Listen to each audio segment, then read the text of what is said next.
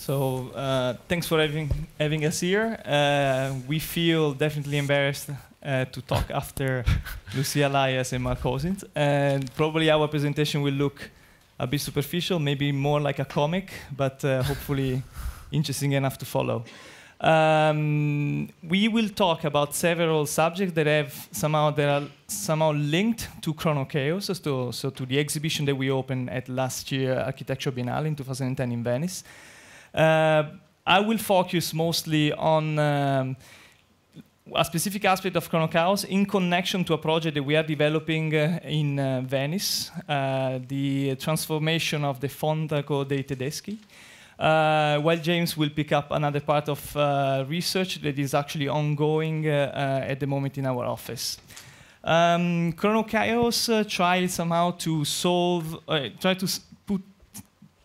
declare somehow officially our interest in preservation. The office has been always involved since the very early years, since the 1970s.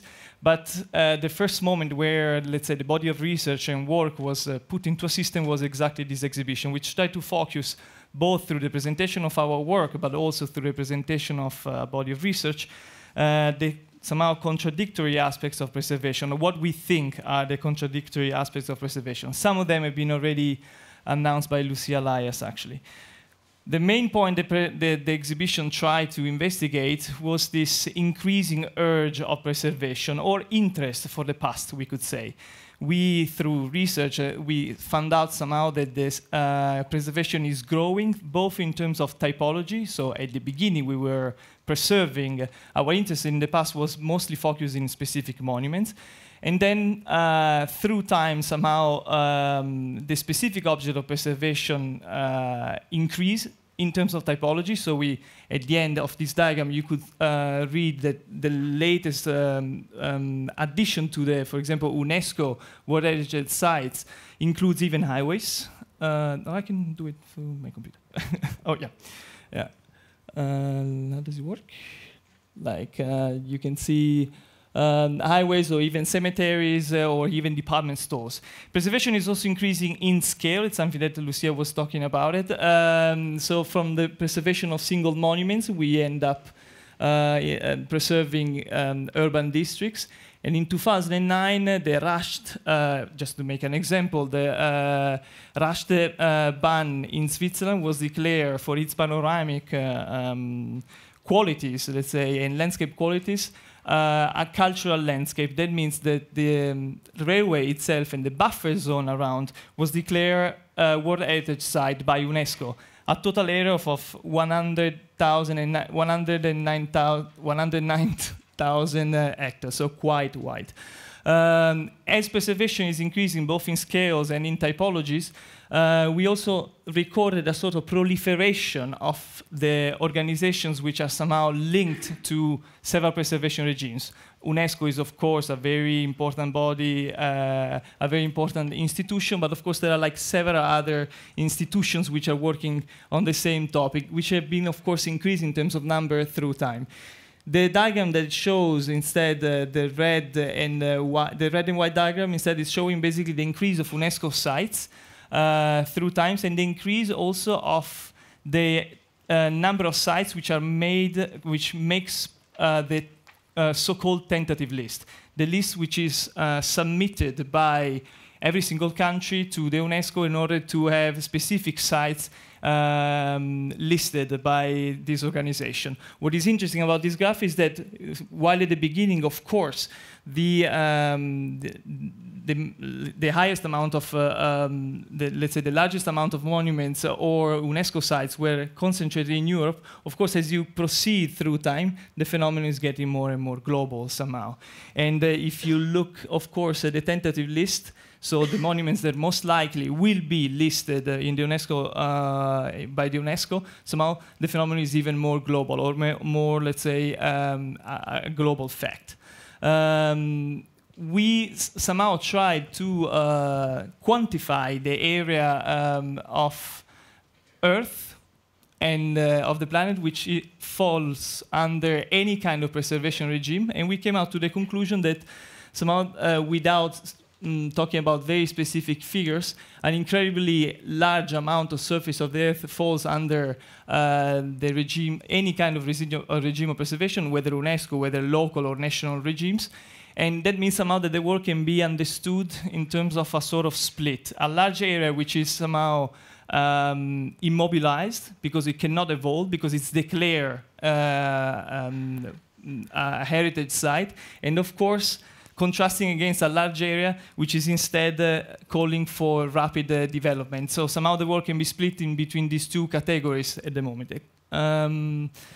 What is actually quite interesting is that if you put together somehow the if you consider preservation as a sort of globalizing phenomenon, the terms and definition of how a site can be declared, can be listed by UNESCO, are getting more and more vague. So from very specific definitions at the beginning, of course, of the first Preservation Acts, we come at the end with extremely vague definitions, which of course open up to the possibility to declare almost anything. What is interesting about this is that preservation or the past in general can be considered a tool for development. The reason why the definitions are very vague is because more and more countries are entering the World Heritage Convention. More and more developing countries are entering the World Heritage Convention, and by having monuments listed as UNESCO World Heritage Site, they have, of course, a sort of benefit in terms of touristic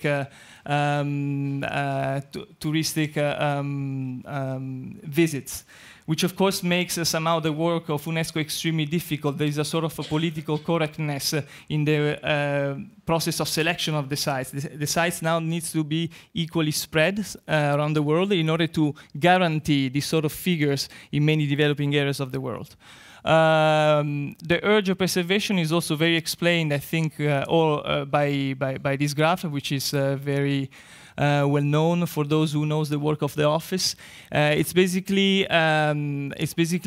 talking about the time span between the preserved and today is sort of shrinking in time. So at the beginning, we were somehow preserving things which are, of course, very ancient, and through time, through the several acts of preservation, we declare monuments, things which are closer and closer to us. So in a way, our sense for the past has been altered through time, to the point that today we could think that preservation, in principle, could become a sort of prospective practice as opposed to a retrospective practice. So we could decide in advance, or at least this is a tendency, what could be preserved in the future, in the very moment that we're building it or planning it to build it. This is something that is very clear that happened somehow to a very famous house from Brincolas, the Maison Bordeaux, that only 3 years after completion was declared a national monument. It's a funny story somehow, because the house was built around the platform, this moving platform, you probably well know the story, of the main client, who was basically living on a wheelchair, and the platform was able to move the main working space of the client through the house, so that he could basically, experience all the levels of the house quite easily. At one point, unfortunately, the client died. So the very concept of the house somehow was not, the very reason why the house was built and designed in such a way was basically not there anymore. We were called, the office was called to readdress the problem, so to readdress the house, to redesign the house, also to somehow, it was a very sensitive manner, and somehow to deal with this kind of very tragic loss of the family. And because the house was declared a national monument, the very architect who worked on the house, who designed it, was not able to change it. So the only thing that we could change was something very superficial. The platform was the office of the owner. We turned the office, so a place of work, rigor, into a leisure place. And we just replaced the desk with a pillow. The same pillow then was shown at the Venice Architecture Biennale as part of our preservation strategies. And fortunately, it was used in a way in the same leisure, with the same leisure attitude. as you know, and it's been explained by Lucia, somehow the polemic with preservation traditionally can be defined by these two opposition, the authentic against the restored, that somehow developed a sort of schizophrenia of how to deal with the past, whether we should restore, whether we should basically keep things in their state and as ruins.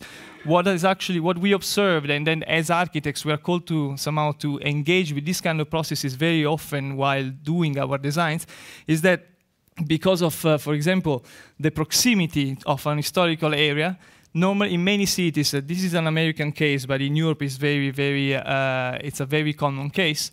You get somehow a set of rules that basically the architect should follow in order to maintain the sort of historical sense or unity of a compound. That means that this creates a sort of blur, a situation where you don't see exactly or you don't define what is new, what is old. At the end, a situation that can be defined as chronochaotic. That's why the name chronochaos.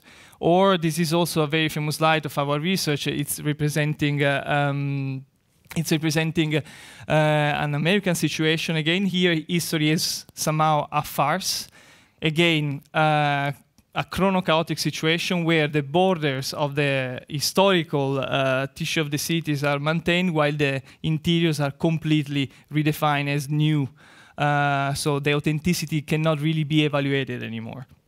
Another case, preservation has side effects, sometimes quite violent and unexpected. This is Gadamesh, a city where we've been asked to work.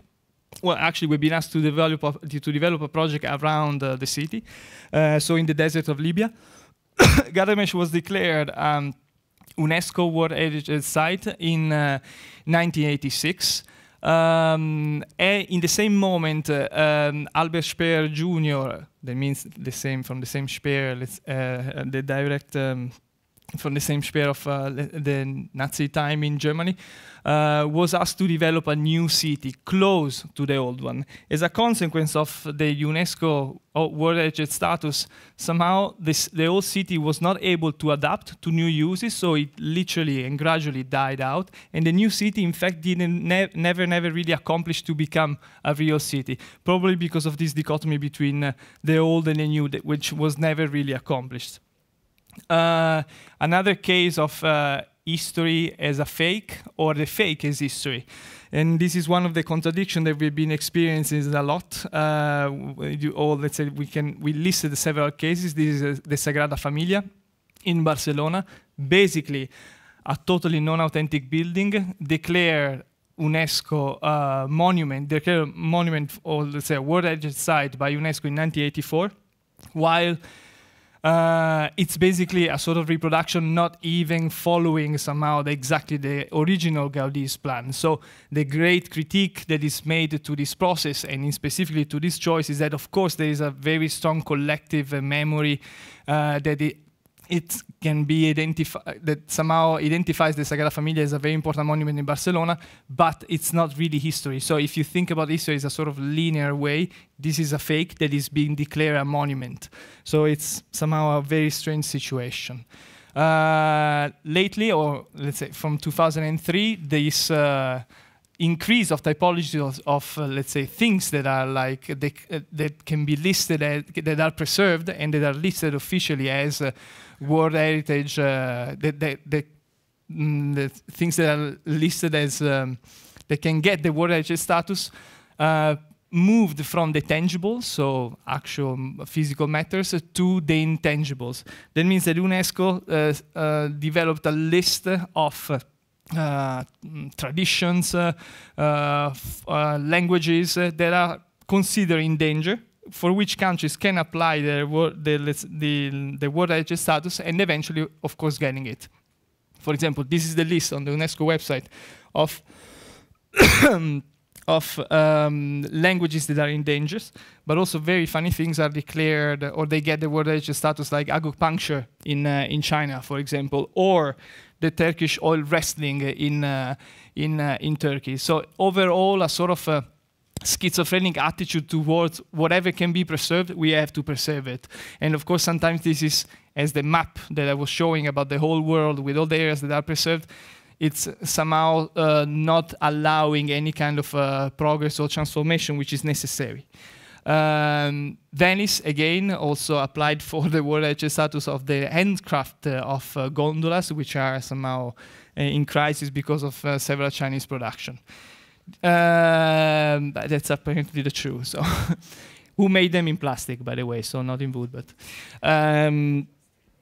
In Venice, again, we are involved in a project, the restoration of the Fondaco dei Tedeschi, which for us is somehow quite new as in terms of experience to work on such an historical building, and which is located in an amazing area behind the Rialto Bridge. It's, well, you see it, I guess. It's enormously big compared to the urban fabric of Venice.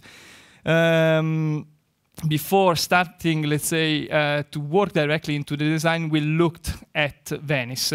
Venice in general, where you can imagine there are like several layers of preservation regimes that overlaps. So the UNESCO is really the last one, but before UNESCO there is the national law that preserves Venice under a specific status. Then another status is declared by the region of Veneto. Then another status is declared by the province of Venice. And then the city itself has its own set of rules. That's somehow, this is, for example, an extract of one of these pages of huge codes that we have to read and understand in order to understand what we could actually do into the building. That it's basically saying that we cannot do anything.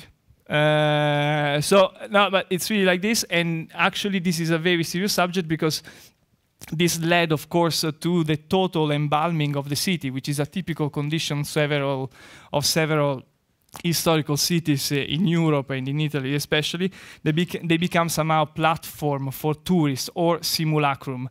Basically, buildings are preserved. Of course, the laws have the great benefit to preserve this enormous heritage, this enormous architectural patrimony, but on the other hand, without allowing any sort of transformation, cities become a sort of instant scenographies. In Venice, this is actually extremely impactful. If you look at them, this is what we were looking, so the effects of preservation, there's a huge decrease of the curve of population.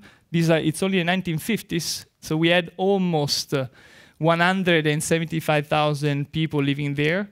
By now, we are less than 60,000. So the decrease of population, so the decrease of vitality of real citizens living in the city is basically super evident, especially if it's compared to the enormous rise of tourism, which led, of course, to the fact that basically the cities doubled by people who come to Venice normally just to visit or to work daily, and to a decrease of urban function, even very, like very traditional urban functions, which are simply disappearing. Disappearing because they are not supported by tourism as it's managed at the moment, and disappearing because the former basically basis of how the city was functioning are not there anymore. So if 100 years ago Venice and the population used to look really like a city, so with the actual markets going on, with the actual activities going on, 100 years later it looks like this, change for tourists and a mass of 20 million people looking around the buildings, not really entering to them, leaving somehow a very ephemeral trace into the city. So not real citizens, not real city, which fuel, in a way, promote and generate an image of Venice which doesn't correspond to reality, not to the historical image. It corresponds to a sort of a re-engineered version. And for any one of you who walked around the cities of Venice, you can imagine how much this sort of image is turned into a commercial item. And that's because somehow the city doesn't have any more content, real content to show, so real city functions. So, like the masks, the sort of general image. The way the city reacted to this situation, it's only through a proliferation of museums. So a city that is already turned into a museum overall, allowed during the last 30 years, only other museums to grow, real institutions, which is of course a very important thing. Venice is the mother of all biennials, but on the other hand, it's not what a city only needs. And that's why when we were asked to look at the Fondaco, and the Fondaco is promoted by private investors in collaboration with the city, so it's a sort of public-private partnership. We were asked essentially to define the program. So if it's not a museum, what it could be, considering that you have that kind of situations in terms of decreasing population, massive tourism, etc. The Fondaco, it's of course in a very crucial point of the city. It's a sort of involuntary background. Also for tourists who take pictures, from the Ponte Rialto, they don't even know what it is.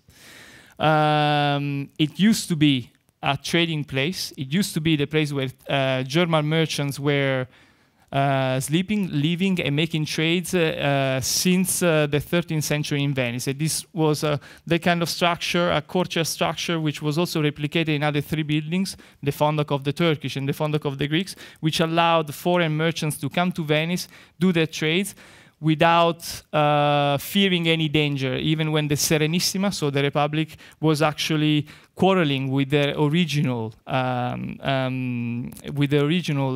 places. In the 1940s, the Fondaco became, after being custom office, after being trading place and custom office under Napoleon, it became a post office after a massive fascist renovation. Today, it looks like this. It's been abandoned.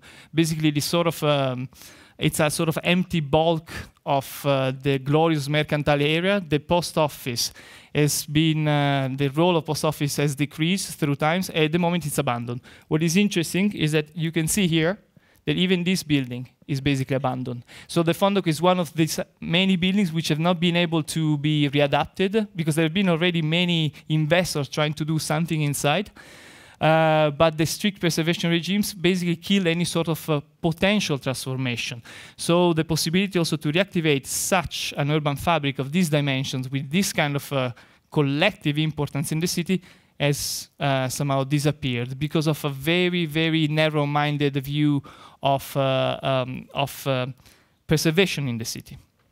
It looks like this on the inside. So there is a beautiful courtyard and the beautiful gallerias around the courtyard. And inside these are the leftovers of the post office.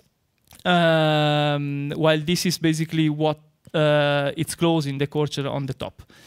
You see here some more images.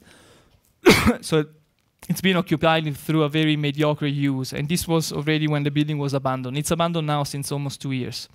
Again, we were asked to think about the program. The client wanted this. So a sort of, again, a touristic facility supported by a very few commercial, very few commercial program, very little commercial program. We decided instead to develop or to somehow refresh, in a way, the secular tradition of a trading spot, trading place.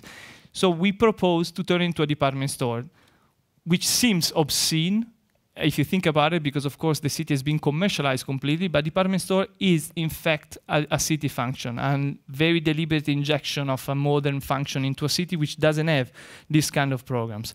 A department store in a modern way, so where people can go, stay, not necessarily buy. And what we thought about this is that it was kind of keeping the unity that through the different adaptation somehow the Fondaco has passed through through his history.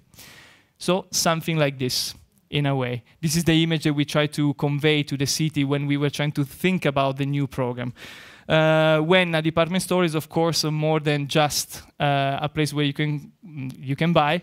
But as I said, it will be run by a sort of public-private partnership in such a way that its spaces will be partially commercial, and by commercial it's the red, and partially run in cooperation with the city, so to host public events, to host public program, and that's the blue. That means the courtyard, the top, and the gallerias will be a sort of hybrid between commercial and public, and let's say more event-related activities or public program. Again, we had to confront this. Having chosen, of course, the department store as a sort of outcome in terms of program, we had to understand what we could do, and the department store, as you know, has to respect specific rules in order to function, and which, of course, were very, very important to implement. So we looked at the history of the Fondaco. And the history of the Fondaco is actually quite interesting because you saw through the timeline, very short timeline from before, that it's been somehow readapted several times. So every time you see a red text here, it means that the building has been somehow changed quite drastically through its several consecutive adaptations through times. So here it's few slides. For example, this is a slide from the 18th century, still with the Giorgione and Tiziano frescoes on facades, which were actually was a really new experiment in Venice to use artists to decorate the facades. And you see here the differences. So the corner towers were demolished, the frescoes, of course, were gone, and some of the chimneys were completely destroyed. And even if you look at the historical plans here and here, somehow, the historical plans from the 16th century, it's been completely and radically changed with the plan that we finally found. So, in a way, authenticity was not anymore an issue. So what we questioned to the city was, okay, but if you have a building that has been gone through so much transformation, why we cannot keep on transforming it? These especially are pictures from the massive 1930 transformation, where the building was literally rebuilt from the inside. So you could say that from at least 60% of the fabric, it's not original. It's been remade in the 1930s by fascist engineers. So what is interesting about this is that while only 80 years ago we were thinking and able to operate in such a drastic way, now, of course, we lost completely this kind of attitude. And these are some images of, again, the after transformation of the 1940s with the concrete beams, so even the roof is not completely authentic. The Fondaco was part of this re-editing that was presented at the Biennale, and in fact we called the concept that we wanted to implement for this project preservation of change, in order to somehow promote this idea that it could evolve through a different adaptation to a following use. In the image that you see here, basically it was a grid of 27 projects. Some of them never considered preservation before, that we somehow re-edited through also rewriting the text of projects which were from the 1970s under a new light, so under the light of preservation, or in a way in relationship of the relationship with the context or historical fabrics they were dealing with. What we do for the Fondaco somehow is to, again, adapting its use to the new department store. So this is how it looked in the historical fabric, and this is how it will look. We have to make it more permeable, so we opened 2 new entrances from the 2 main public routes. One is, of course, from the Rialto Bridge, the other one is from a place, a square called Campo San Bartolomeo. And what we do is actually just reopening the entrances which were used for goods when the Fondaco was a trading place, so we have a sort of historical connection with this. This is the plan, so with the 2 new entrances, where, of course, the most traumatic element is the insertion of an escalator, obscene to a certain point, under a certain point of view. It's basically the functional element that will make or should make the department store work properly, but of course it's been, let's say, an object of a great discussion with the municipality, with the heritage advisors, and so on. We just claim that, of course, none of this courtyard is real, so why not inserting a technical element which is necessary? So it's not a question of design, it's necessary for the functioning of the program. This is how it will look like. We have basically a ramp which is landing in the middle of the courtyard, then another set that you see through this huge circular opening, and then another ramp which is now hidden in this picture, which will lead to the top floor. What we try to quote, this is a quote from Carlo Scarpa in a way, so one of the representatives of the people, let's say the Golden School of Architecture in Italy, where in the 50s, the 60s, and the 70s were able to really establish a fluid dynamism between old and new. And all the law that I show, all the extras from the laws have been declared after these architects finished to somehow operate. So in 1970s, this kind of a season of operation between old and new in Italy, which had some very great examples through these people, somehow at one point stopped. Now, I mentioned before that the courtyard is a public space, will be a public space, which of course can be questioned by the president of the escalator. So what we do is that we are experimenting with the first operable escalator in the world, which will allow, for example, to liberate the courtyard, almost like a medieval bridge, in order to organize what the city plans to organize within the Fondaco. Maybe maybe somehow coinciding with some of the main events of the city, like the Venice Film Festival. In general, what we do at the commercial floors is something very simple. We really adapt. So the top floor, we really readapt very little of the original fabric. Sorry. So besides the insertion of the escalators, we only we keep the typology of enfilade, which you see here. Sorry. We just open a bit the partition between the rooms. We liberate the corners that are normally used to be in the original condition the main apartments of the most important German merchants in the 16th century. And what we liked about this scheme is that, of course, this is just a diagram. You see some of the technical elements which are inserted within the building, is that it's totally different from a standard department store where the claims for open space. So we actually think that the program, in a very creative way, can be challenged by using small spaces and creating some sort of Wunderkammer of somehow shopping or commerce or in between. That could lead, for example, to have also intimate views to the Rialto bridge and to the Rialto panorama. So the idea is somehow that instead of having an open floor which is completely commercial, we just create a different situation, different pockets of programs. To our astonishment, when we finished to calculate all these things, we somehow quantify the degree of artificiality that we were introducing into the building, and with the conclusion that almost 65% of it was completely untouched. So even such a strong transformation didn't change excessively the building, or definitely less from what was made, for example, 70 years before by the fastest renovation. One thing that we didn't touch, except for the big opening of the hall that shows and makes visible the escalator, is this wall.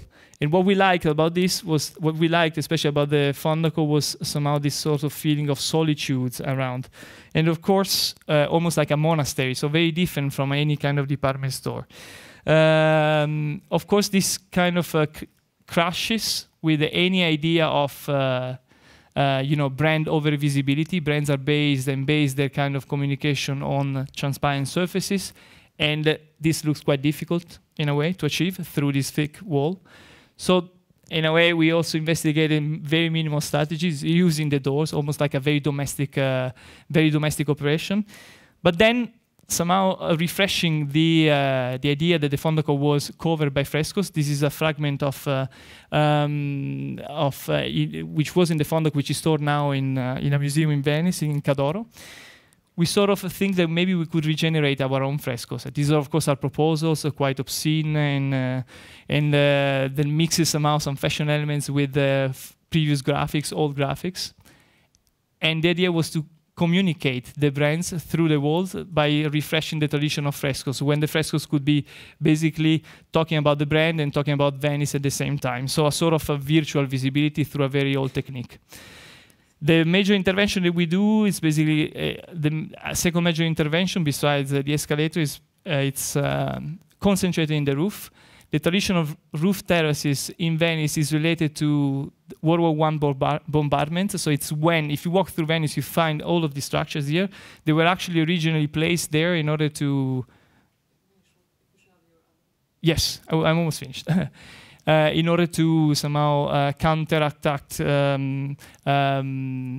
planes and bombarding planes. What we do is actually quite simple. We take out one side of the roof, we open a terrace, and we modify the central pavilion, which was also added later on at the beginning of the 20th century. So the resulting condition is basically this, a new space, quite big, available for anyone, of course, tourists or citizens of Venice, and able to look into somehow this very powerful panorama. The central pavilion is actually quite interesting. It's basically a sort of hat, what we do, which is not accessible at the moment, so it's really like it's really just covering the courtyard. What we do is just we lift it up 1.5 meters, adding a sort of new set of structure, making this set basically this sort of pavilion available for anything that can be programmed inside. So these are just visuals that talks about this kind of idea of unlocking the potential of some of these spaces.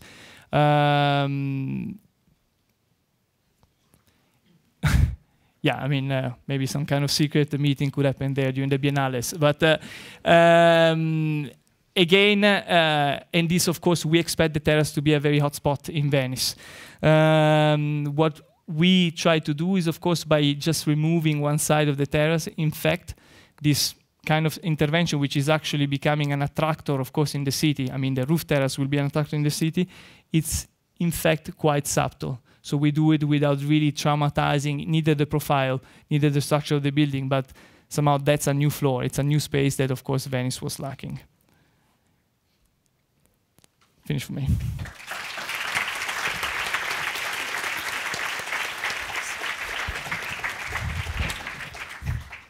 Well, so a big part of our preservation exhibition at the Venice Biennale was the Black Hole, and this was our name for architecture of the 50s, 60s and 70s that demonstrated a kind of social ambition or a political ambition which is now not tolerated and in danger of demolition everywhere. For example, the Place de Republique represents an ideology that's totally discredited now, so therefore the architecture is also discredited and demolished. This is a global phenomenon which we tried to make an inventory of. And it also relates to the figure of the architect and how that's evolved today. So he's no longer an anonymous technician working for the greater social good on collective housing projects. He's merely a star architect. So one of the things we looked at was Kisho Kurokawa's Capsule Tower in Tokyo to try to measure the durability of the materials. And unsurprisingly, we found out that their lifespan is becoming shorter and shorter as they become more modern. So this stimulated us to look in more detail at the movement of metabolism as not only as the last avant-garde architectural movement, but also a moment where architects were kind of public heroes. And this is now culminated in a book that's 720 pages and it's going to be released. Well, the first copies are coming back next week, we hope. These are the metabolists. They're a complete diverse mixture of young architects. There was a Marxist, a feudalist, graphic designers, architects, industrial designers.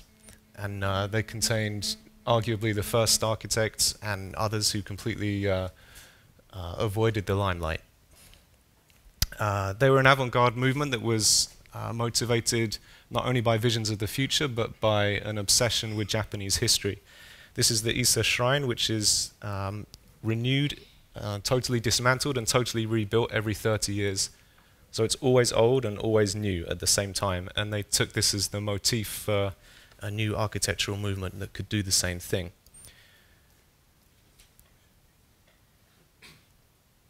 This is how alteration usually happens in Japan, one of the biggest earthquakes ever. So all of these, the historical, cultural influences and Japan's permanent vulnerability kind of gave them a faith that architecture must be impermanent from now on. And that was only confirmed after Hiroshima. A lot of the metabolists witnessed this directly or visited immediately afterwards. And they also participated in master plans to rebuild Japan's destroyed cities as their student projects as they were coming of age. And this was the founding statement of their movement, the extinction of architecture. It can't be permanent anymore. At the same time, there was, as well as the pressures and influences of Japanese tradition, there's the pressures of rapid modernization. In the 60s, Japan was undergoing the economic miracle, and Tokyo's population, after a dramatic dip towards the end of the war, is now growing to 10 million. So they needed a new kind of architecture that could accommodate this change. Izazaki, who actually wasn't a metabolist, but he was a collaborator with him, he had a solution for the urban mess of Tokyo, which was to simply straddle it and ignore it totally. He also was wrestling with archaic building regulations. So I'm now going to focus on metabolism, which has been a victim of the black hole, and then I'm going to move on to two specific examples. So I'll move quickly through these.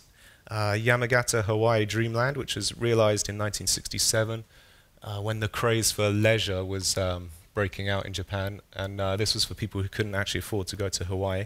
That lasted less than 10 years. Kikutaki and a kind of civic project, which is typical of a lot of the projects of the time, had this great civic spirit to it. It was now, it's only still standing because a school agreed to use it as an auditorium, whereas the people who lived in the town wanted to destroy it. Kikutaki's Expo Tower, which was this triumphant viewing platform for Expo 70, was dismantled not so long ago. Kikutaki's capsule tower for Sony was demolished in 2006. And another one of Kikutaki's dreams was also demolished in 2007, a building that looked exactly like a tree.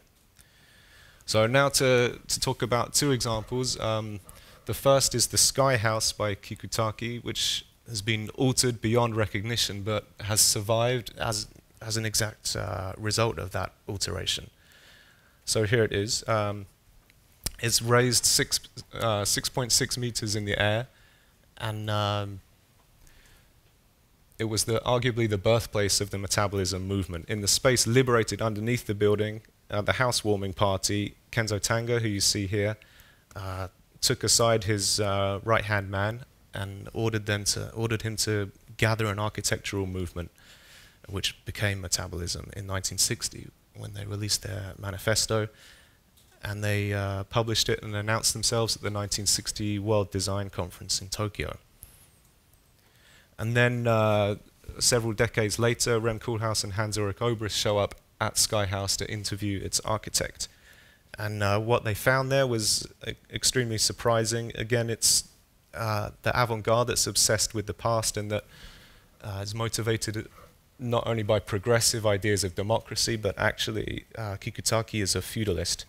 We noticed in his alcove that he had portraits of his grandparents who were famous landowners in Kyushu.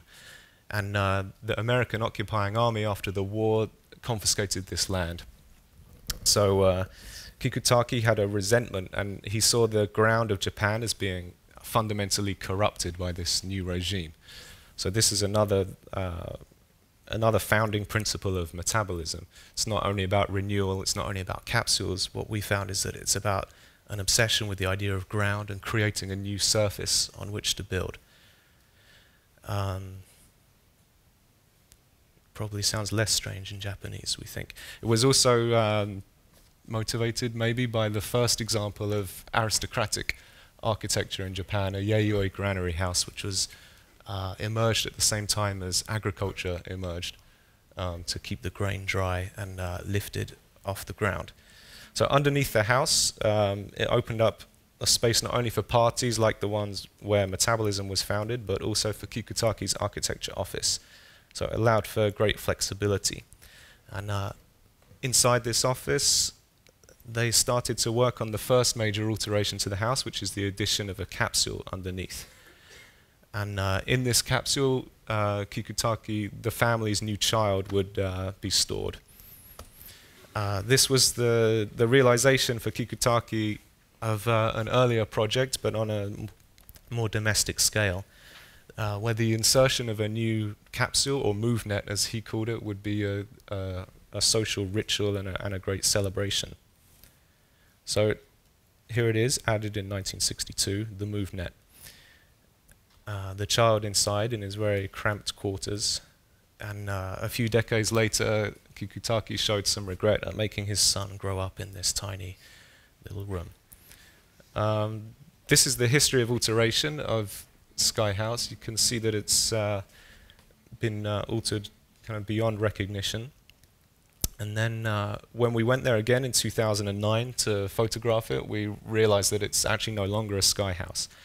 The underside, the patio, has been filled in completely, ironically by the exact son who grew up there. It's as if his capsule has expanded and he's taking revenge upon his father. So this used to happen under there, but now this happens under there. And figuring out the new configuration of the house was very difficult for Rem.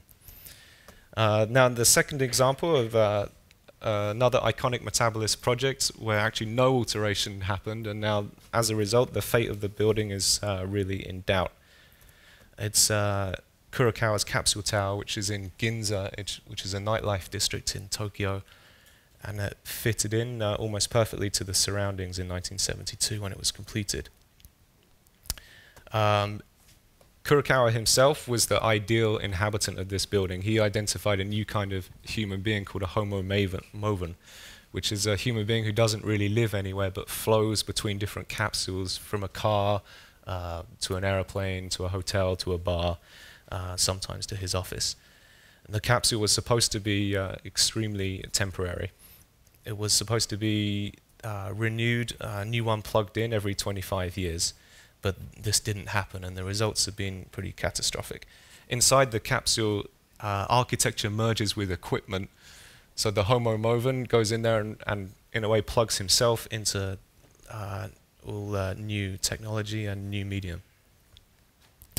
But Kurokawa does give us some comfort that we don't actually have to transform into cyborgs in order to inhabit it. Again, several decades later, Rem and Hans Ulrich show up to interview the architect of this building to get to the bottom of it. Kurokawa worked his whole life to expand the realms of architecture and to work in media and politics as well. So in the year of his death, 2007, was actually really terrible. He ran for the governorship of Tokyo and lost dramatically, receiving only 3% of the vote. And his masterpiece was slated for demolition. It had a pixelated ownership, which means that every owner of a pixel had a vote of what should be the future of the building, and they voted for demolition. And ironically, this was the same problem for Tokyo as a whole, and which is the reason why no major master plan has ever been able to happen there, because the government can't expropriate enough land because ownership is pixelated. The capsules were even in danger of falling off, we found out. And then 2 years later, the international campaign to save the building began. Nikolai Urasov went there and found a pretty horrific scene. Nothing short of a full-scale restoration would save it. And then he also identified what we called the black hole, post-war buildings, unrespected. The problem is that in Japan, only buildings over 50 years old can be considered for legislation that would protect them. And Capsule Tower doesn't qualify for this yet. So here it is, nearly 40 years later, much grayer than it was. Pixelated, here's one of the pixelated people inside in one of the perfectly preserved capsules, still using their original appliances. We found evidence of the leaks, which formed a kind of mosaic of informal alteration. Some of the capsules have had their original equipment gutted and more temporary and personalized equipment installed in its place. Up on the roof, the extent of the decay becomes really clear. The top of the capsule is wearing out. I've only got 2 minutes left, I know. More informal alteration for the sake of privacy, more degradation, some informal, spontaneous usage that we found. Kurokawa was already campaigning to save the building. In the year of his death, he made a short film about it. The capsules should have been replaced in 1997. And the reason they weren't is because the development company that owned the building, which is called Nakajin, was already bust, so there was no kind of vehicle for raising money and that would pay for the insertion of new capsules. But that's exactly what he's proposing now. He wants to buy back capsules individually from the American hedge fund, which now owns the building, and then replace them. And when they do, it will be much cheaper, and the building would last 200 years. But in the meantime, you can still buy a capsule, even though the realtor admits that the building may disappear at any second and your capsule will leak. So maybe it's better to rent one. And I just want to end with an incident in Kurokawa's youth where he had a much more gung-ho attitude towards alteration and permanence. He designed a building that would have dynamite embedded in it from the beginning. So the building itself was a time bomb, and all these questions of alteration and permanence wouldn't have to trouble the next generation. Thanks. Okay, thank you.